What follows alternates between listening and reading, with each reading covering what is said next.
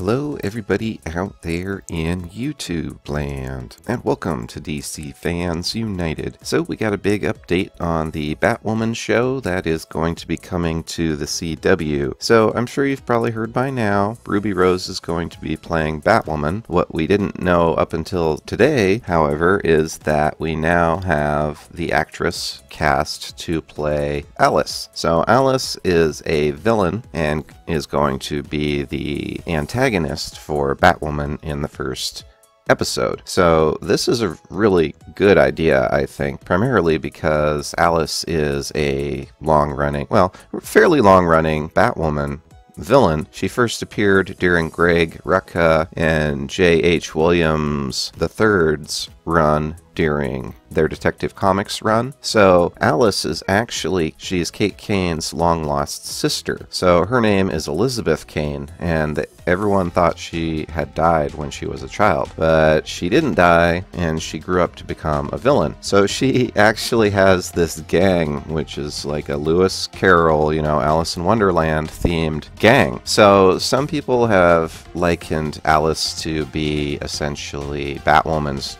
Joker. Like anything, it's a little more complicated than that, especially since they are literally sisters. But I think it's a very strong choice for the first episode, or for the pilot episode, I should say. But I'm pretty sure this series is going to get picked up. They've got like 7 comic book shows. I'm sure having one more in their universe is something they don't have a problem with, and if anything, they'd probably cancel one of their older shows than not approve this one, I would think. So in any case, the actress they chose, this Rachel Skarsten, has been an actor on the CW for quite a while, an actress on the CW. She played on shows like Lost Girl and Queen Elizabeth and she has also played other characters. And believe it or not, she has even been in a DC Comics show before. You'll remember that she played Black Canary in the short-lived Birds of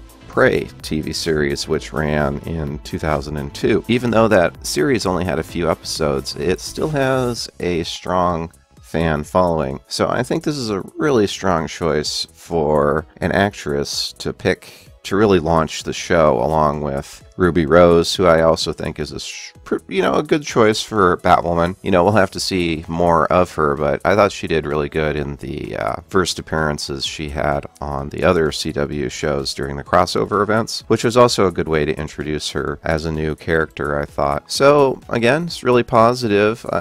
Looks like a good casting choice from everything I can see. I am impressed that they are promoting from within, so to speak. I mean, it makes sense from their standpoint too, because they know she's a solid actress and that she's played comic book roles before, as well as lots of other TV roles. So this ought to be pretty good, and I'm looking forward to checking out the first episode. I'm not exactly sure when it's gonna be airing, but we've been finding out more and more about it as time goes, so I'm really curious to see what happens with this. And what do you think about it? Are you looking forward to checking out Batwoman? Do you have any thoughts about what it's going to be like? I am encouraged that they are going with comic book canon right out of the gate. It's New 52, but it seems like a lot of what we see in DC's media as far as movies and shows comes from the New 52, so it makes sense. And it's nice that they are using a villain that was made specifically for Batwoman, as opposed to just,